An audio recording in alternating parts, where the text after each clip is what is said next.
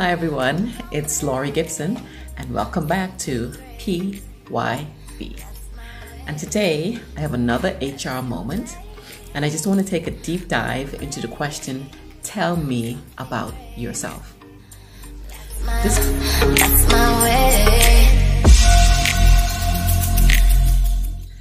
This question trips up even seasoned professionals. Young people want to know, if everything's on my resume, why are you asking me to tell you about myself? Fair, but this is an opportunity for you to sell yourself to the company. This question can also break or make you in terms of your chances of becoming employed by this establishment. So as a seasoned HR person, I'd answer it this way. I'm an innovative HR professional with over 15 years managing various aspects of the HR function, from talent acquisition, talent management, to compensation and benefits for major Fortune 500 companies in the Bahamas. Of course, you know we don't have Fortune 500 companies in the Bahamas, but whatever your field is, whether it's banking,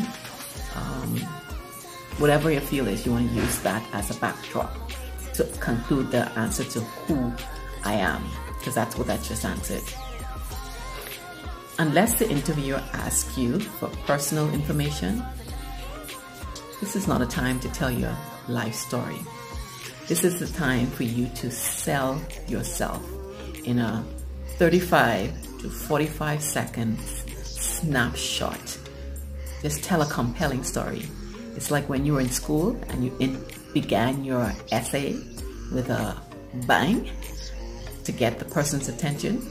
You want to get their attention in these first 2 minutes, because the more engaging you are, the more chances the interview will go well, because you would have captured their attention.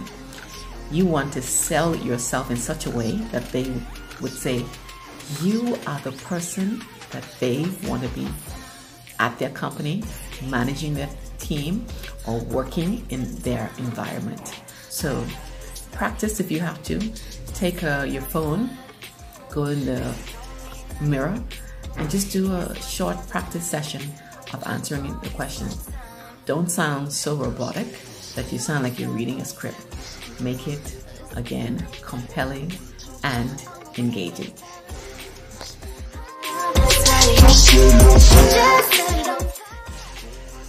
The next thing you want to do is to highlight your expertise.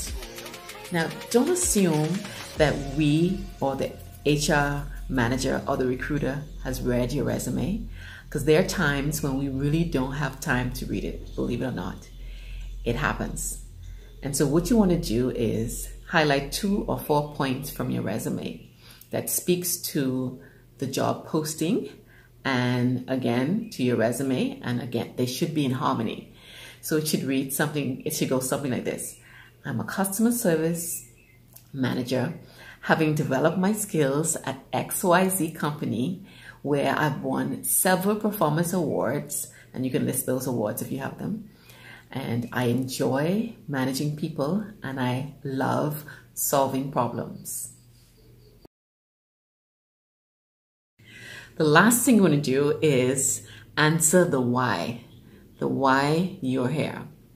This is not an opportunity for you to, as you say in our Bahamian vernacular, dog out the company that you're currently working for or your previous employers. You don't want to say, oh, they don't pay us overtime. Oh, they work us hard. They're mean. They're not nice people. The company is this, the company is that. No, because we're going to think that you're going to do the same thing when you leave our employee. Take the high road, and perhaps you want to answer it by saying something like this. I really love the company I work for, but right now I'm seeking a new challenge. And I see that this position has already excited me just reading the post. A next response you can use is, and I got this from want to be a part of this company because I see that you have initiatives that align with my purpose and where I see myself in the future.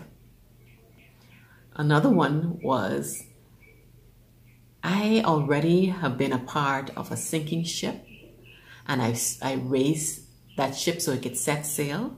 And now I want to be a part of this company so I can bring my enthusiasm, my good work ethics to take this company to greater heights.